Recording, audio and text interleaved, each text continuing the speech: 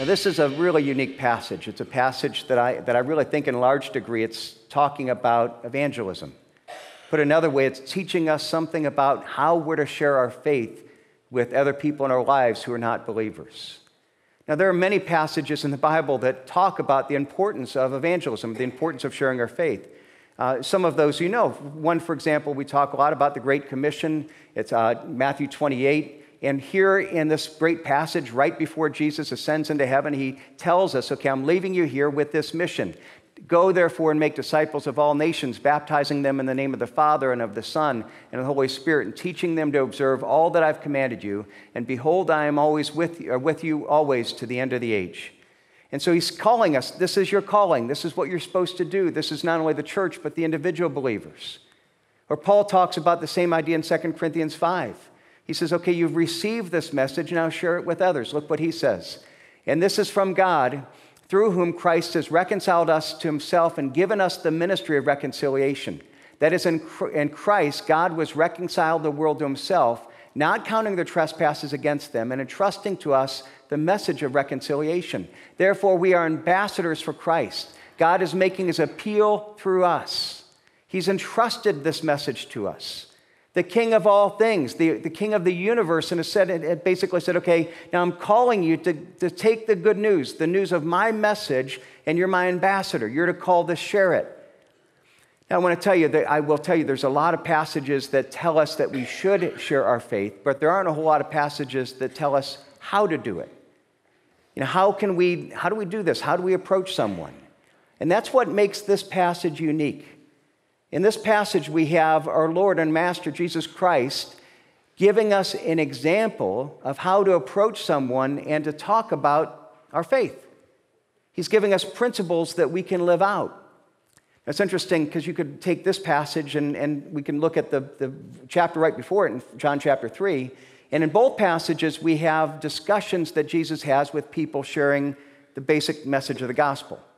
In John chapter 3, we have Nicodemus. Here in John chapter 4, we have the woman at the well. But there's some big differences. In John 3, Nicodemus is a religious person. In John 4, the woman is not at all religious. But probably one of the biggest differences in John chapter 3, Nicodemus goes to Jesus and asks. Here, this woman isn't pursuing Jesus in any way. He initiates the conversation. I want to tell you, in my own experience, there have been very few times that in life people have come to me and asked me to share the gospel with them. It doesn't happen that often. It would be great if it did, but it doesn't happen that often. The challenge of evangelism is initiating that conversation and bringing up the issues of spiritual truth. And what I, again, love about this passage is Jesus is modeling that for us. We see him initiating a conversation with a woman who isn't looking for spiritual truth. In fact, she wants to avoid spiritual truth. She didn't come to Jesus. She didn't pursue him because she heard that he was a great teacher. She heard about his healing. She had no idea who Jesus was. But he initiates spiritual conversation, and he gives us principles that we can learn from and follow in our own lives. Now, we're going to go through this passage somewhat systematically, and I'll tell you we're going to go through it again next week and the other second half of it, because there's a lot here. But I want to start with a few introductory ideas. And that's, for starters, what we've got to see is that what Jesus is teaching us here is taught throughout the Bible is that the gospel is good news for everyone. Everyone needs it. The imagery that Jesus uses throughout this whole section is that of living water. Verse 10, he's told her, if you knew the gift of God and who is it that's saying, give me a drink, you would have asked him and he would have given you living water.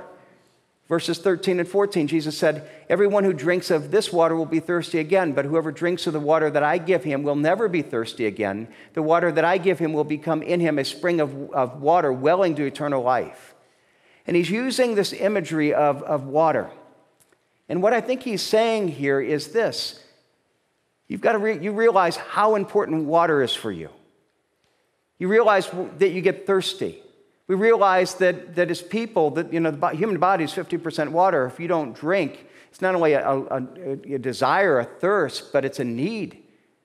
We can go a month or longer without eating, but if we go up to 3 days, we can't last longer than 3 days without drinking. We need water.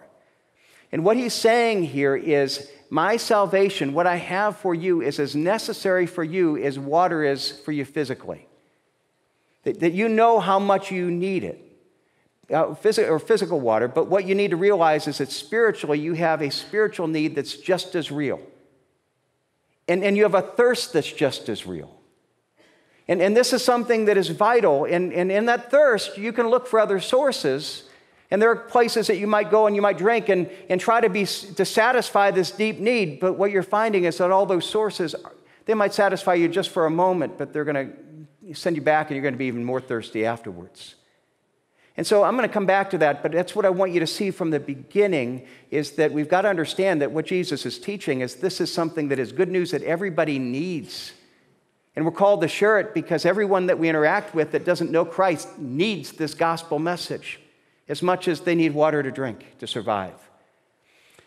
Now, when we think of this, we say, well, I may understand that. I might know that God wants me to share it, but, it's hard because we don't think we have what it takes. And a lot of that is that when we think about the whole concept of evangelism, I think we often have false perceptions about what makes someone an effective evangelist. I think in our mind, we have in our ideas of somebody that we say, an evangelist, you have somebody in your mind that you think, oh, this is their personality, this is what they're like. And we think of someone that's, that's assertive, that's somebody that is aggressive, somebody that's going to, talk you into things. In fact, I ran across something, it's an old Peanuts cartoon. Charles Schulz was a Christian, and now this was years ago, that you can't imagine this even being put in a secular paper today. But it's a discussion between Linus and his sister Sally. And here you have, Sally said, I would have made a good evangelist. You know what, that kid who sits behind me at school? And she continues, I convinced them that my religion is better than his religion. Linus says, how did you do that?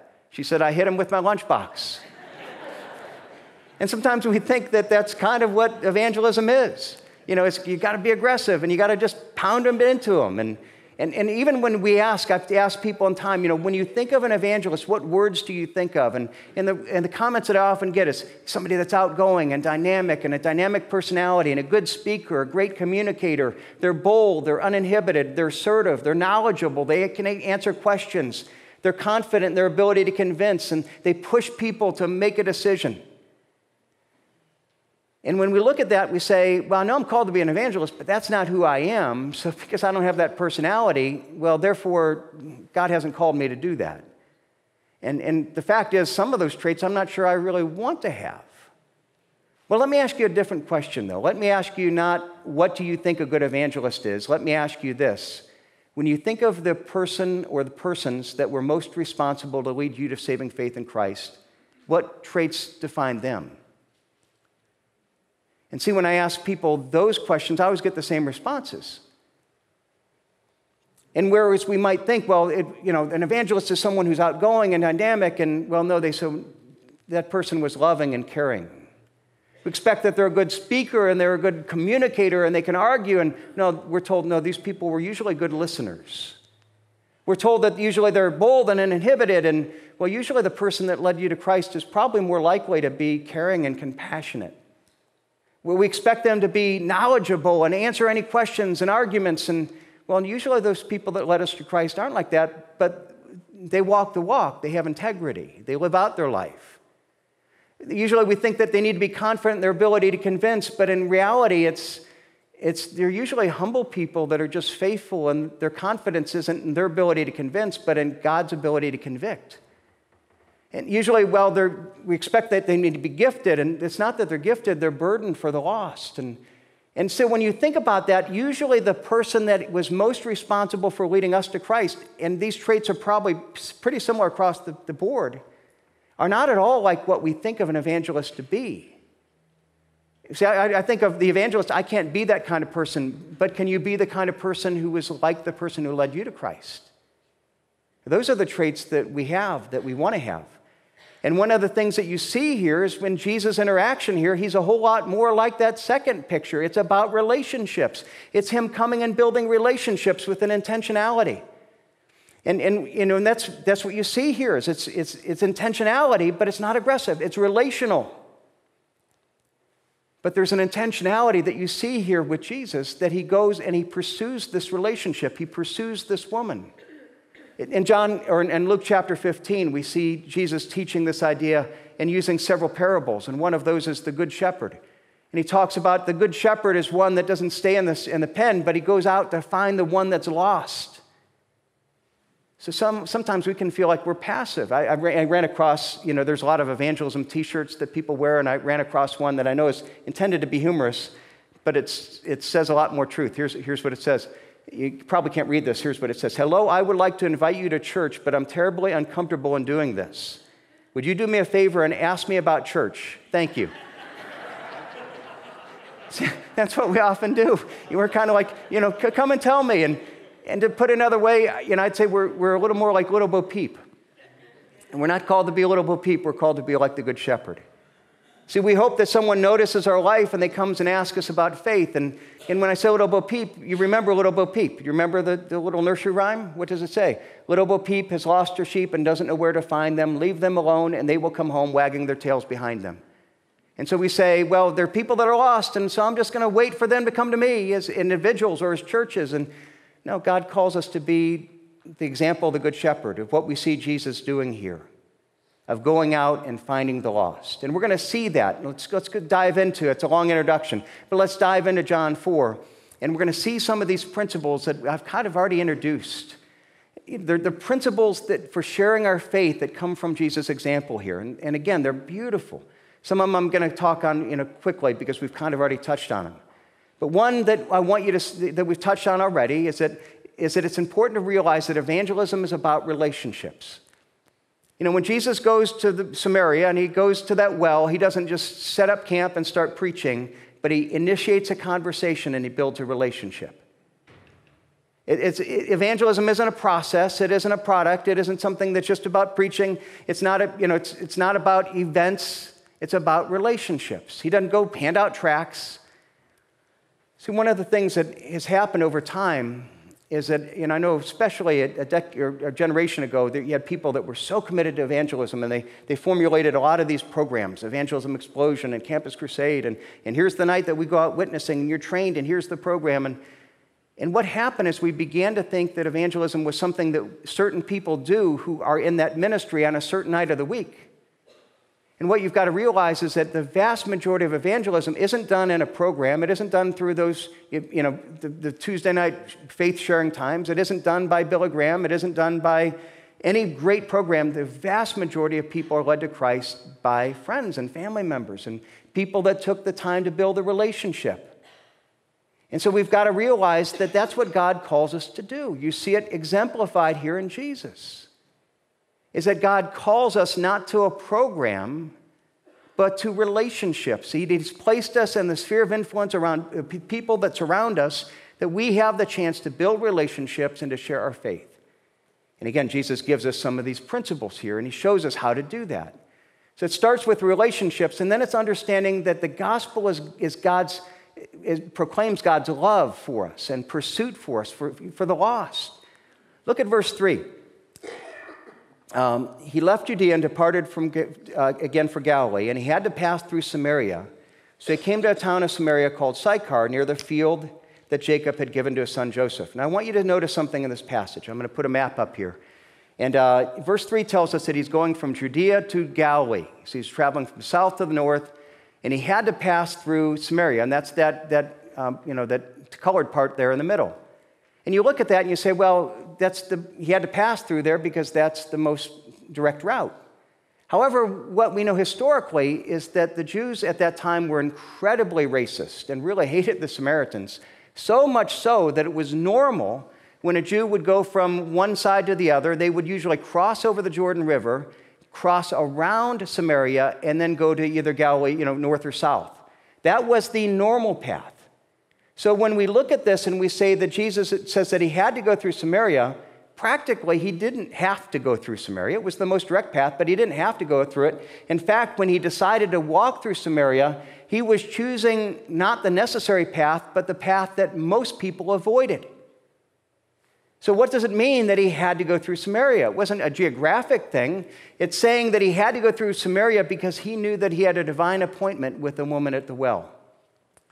This was a woman that we're told that was out collecting water in the 6th hour of the day. Now, again, we might say, well, when is that at the time? Well, their hours started when sun rose. So let's just assume that sun rose, 6 in the morning that day. Well, the 6th hour of the day was noon.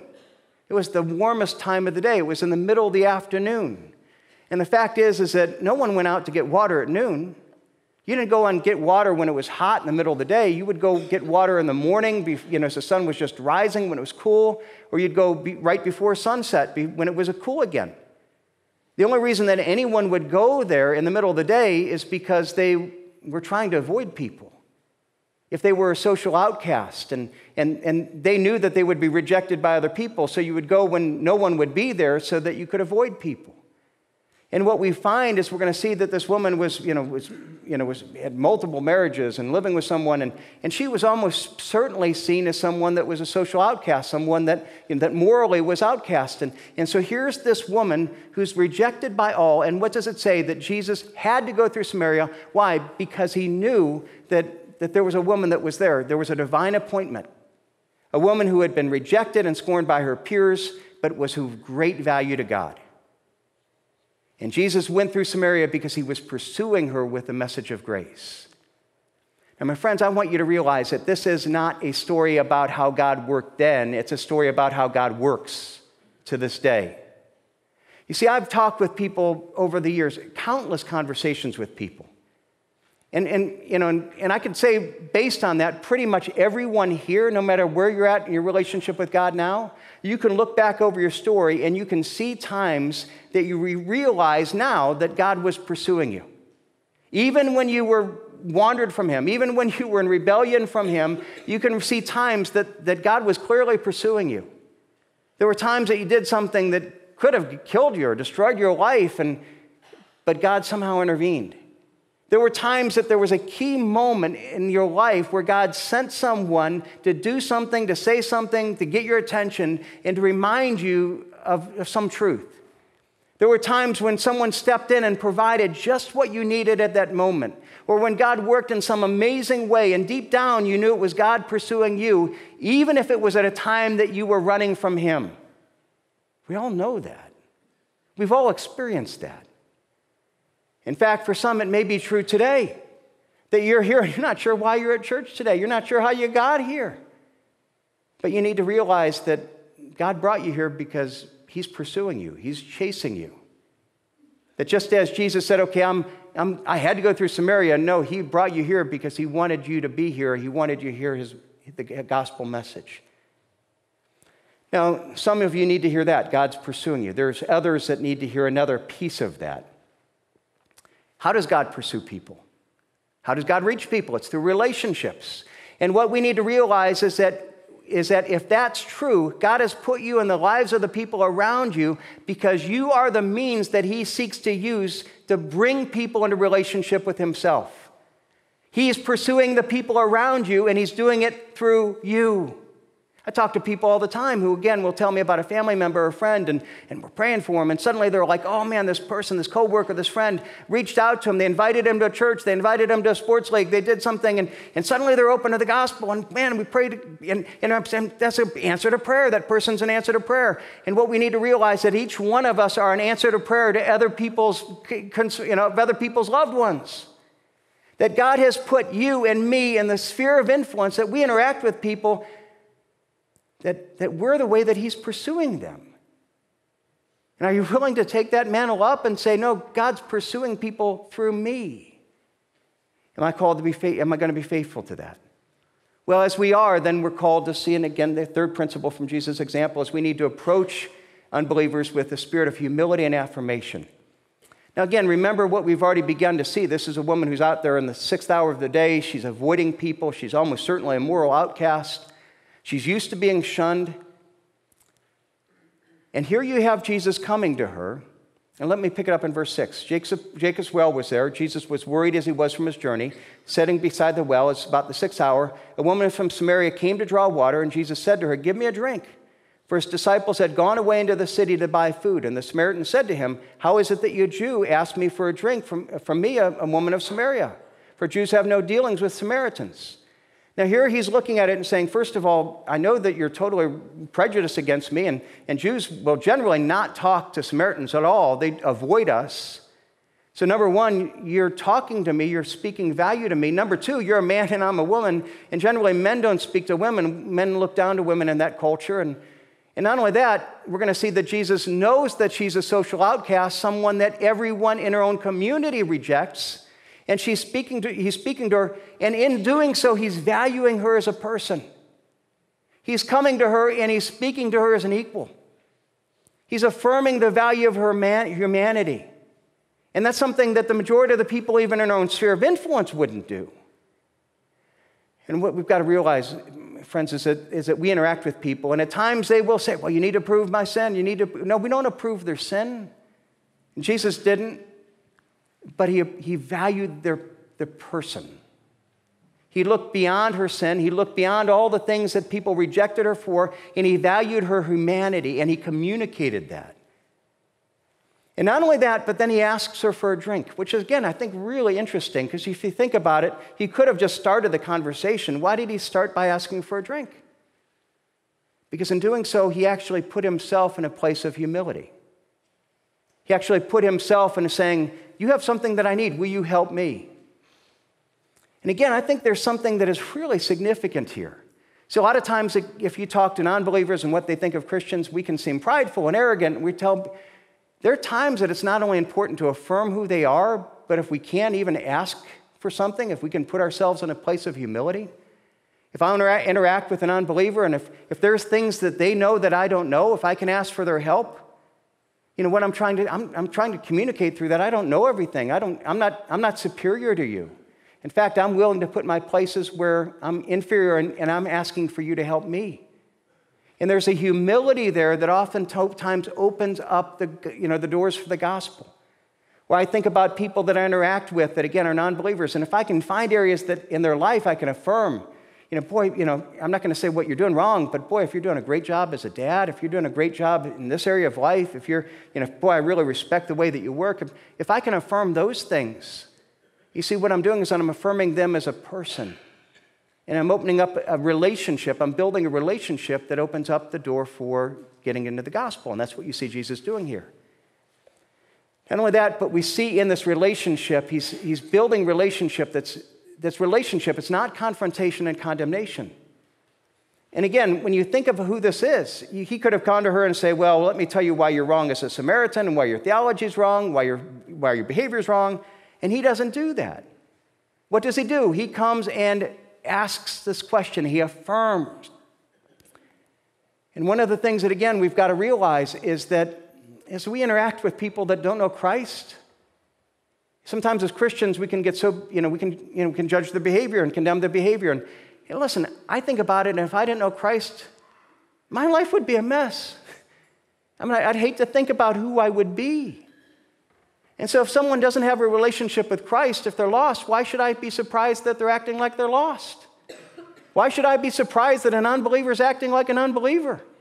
Why should I look down for them for that issue? What I do is that I value and appreciate them for who they are. I'm not condemning. Think of what John 3:16. We love John 3:17. Christ didn't come to condemn the world. The world stands condemned already. His message was a message of grace.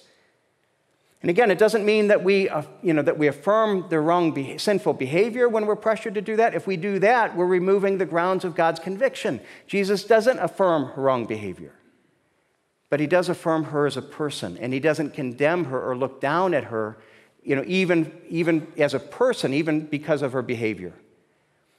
But at the same time, he also looks to this opportunity to turn to spiritual issues. So he's talking about drinks, and he says, okay, how do I turn it to a spiritual issue? How do I talk about living water? And we're called to do the same thing, to build that relationship, but then turn it to spiritual issues. Now, I will tell you, in my own experience, the one that I think has been most effective to me, there might be times that you pray and God just gives you this idea that you just think about, okay, well, I can do this, and here's this illustration. And if God gives that to you, then use it. But I'll give you one that I think is pretty much across the board safe.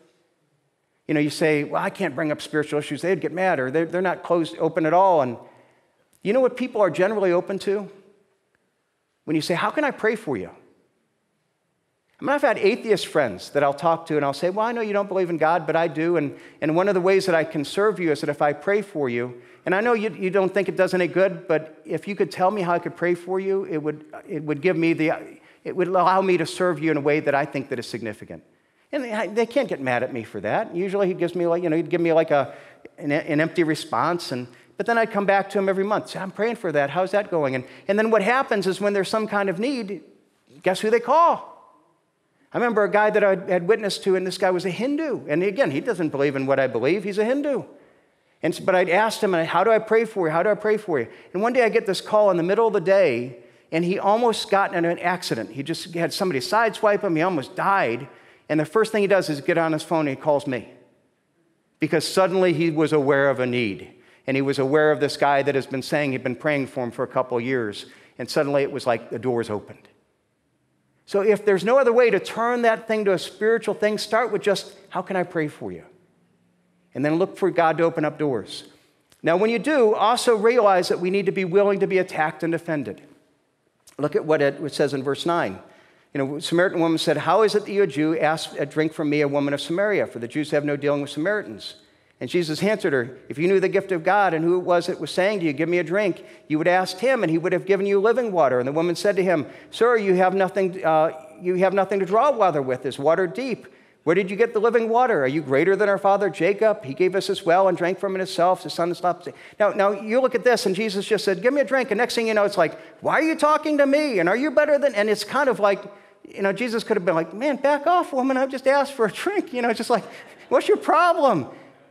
And the fact is, when you look at this response, I mean, she's like pretty aggressive reaction. And sometimes we get into a spiritual thing and we get that response, and we almost get people, if you bring up an issue, and it's like, man, I don't want to start a fight. And what we don't know is we don't know other people's religious experiences. We don't know what they're coming out of.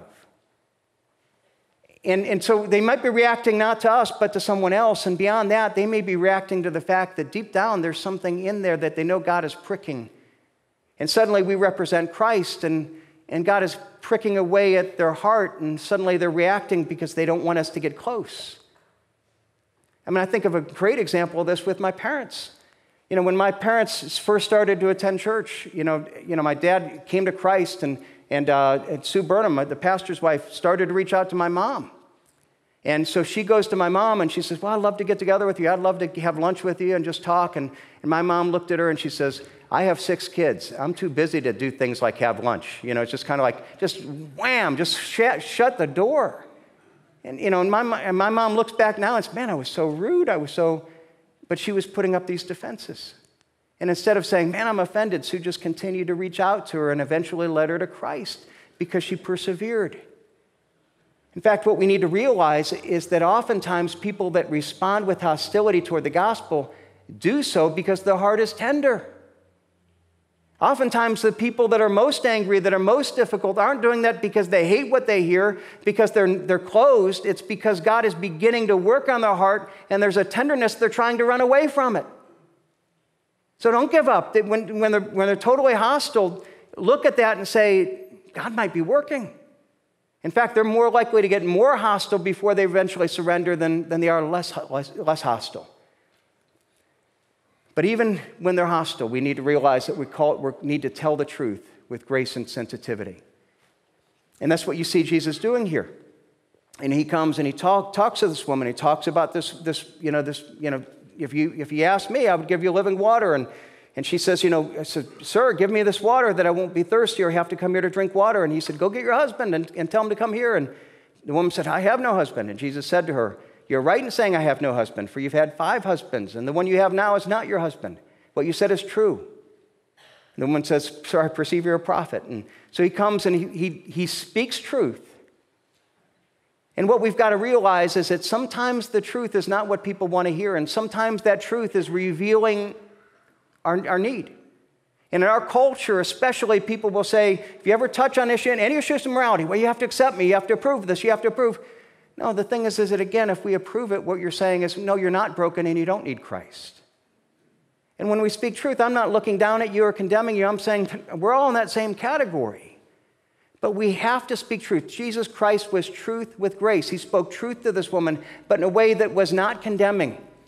And here's what we have to realize is that in the midst of this, when he's doing it, it's showing us an incredible truth that we said beforehand, and that is that the gospel is the truth that people need. Here's what I want you to realize. I mean, this is something that it was just wonderful to be able to even see this week. Is when she comes and he says, give me this, what is this water? She says, give me this water that I won't ever have to drink again. And then he goes and he says, well, go get your husband. And it seems like this total non-sequitur, thing is unrelated. I can't remember the word now. It seems totally unrelated. Kind of this ADD moment. It's like here and we're going here. And it's like, what does that have to do with that? And here's what I want you to realize. He's not changing subjects. He's answering the question. But in a way that she doesn't want to hear it, but that she needs to hear it. She's coming and she's saying, what is that water? Give me this water. If I have this water that I never be, well, give me this water. And he says, okay, well, when he says, go get your husband, what he's saying is this. This water is the thing that satisfies you, that fulfills you, that meets your deepest need. And right now you're looking for that water, and you've been looking for it in relationships and sex and men. And as a result, you've been married 5 times, and you're going from one to another, and you keep coming back because it's not satisfying you. You know that you're thirsty, you know that you're passionate, it's not working. And so he's not saying changing subjects, he's saying, what is this water? Well, let me tell you what you think the water is, and let me show you it's not working. And what we've got to realize is that he speaks this truth, and it's something that is true for each one of us. That we've got to look at it and we've got to say that the truth, the fact of the matter is that all of us are created with a God-shaped void. All of us have this deep, deep need. And the question in the midst of this deep need, there's all these things that people are going to try to fill in. And if you say, well, it's wrong, well, how dare you say it's wrong? But it's not working. Your life isn't working. You're going from, in fact, what happens is we take this drink and we need more. We need to ramp it up. We need something bigger. We need something better because we realize that we're still thirsty. We're still needy. We're still hungry. My friends, the message that Jesus says here is true for each one of us, and it's the truth for the message that we share to each person. And it's a message that each person needs. We have that video. I'm going to skip it over today because of time. And we have a video that I'm not going to share, but it's an unbeliever who talks about somebody who shares with him.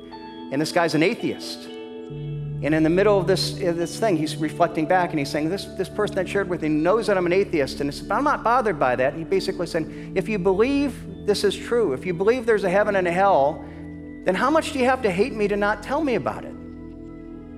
And for you to say that, that I don't want to offend somebody, well, to say that I know that you're going to hell, but I don't want to risk offending you, so I'm not going to tell you that. How much do you have to hate me to do that? And the fact is, here's a believer, somebody who's not a believer who understands something about the truth that we sometimes miss.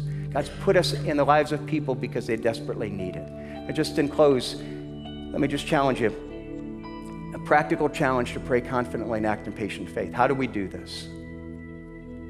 You see, even with Jesus, he felt there was a need. He had to go through Samaria. There was a sense that he knew he was called to this woman. You know what I think we start with?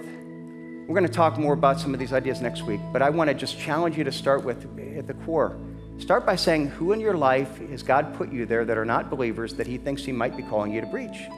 Who do you have an opportunity with? And pray for them. Pray for them regularly. Pray for them on a regular basis. We're about to have the week of prayer. Think about the people that you're going to put on that wall and get the church praying for. Let's start praying for those people. You know what I love about the week of prayer? We've yet to go through a week of prayer where we haven't had someone who was like totally close to the gospel come to know Christ during that week of prayer. Prayer works. So who is God put in your life? Start praying for them. Pray for them regularly. Get your small group. Get other people praying for them. And then pray likewise, God, show me opportunities. And whether it's turning a message of the gospel or asking them, how can I pray for you? Or inviting them to a volleyball league or to an encore thing, to Easter when it comes where they're going to hear the gospel. Whatever it is, look for the opportunities and let God work. realize that God is, if you're here, if you don't have a relationship with God, God is pursuing you. If you have that relationship with God, God is pursuing the people around you, and He's put you in their lives so that He's going to pursue them through you. Are you willing to be faithful to that call? Thanks for joining us. If you have any questions about what we talked about, Jesus Christ, our church, or anything else, connect with us on Facebook, Instagram, or by email. We'd love to hear from you.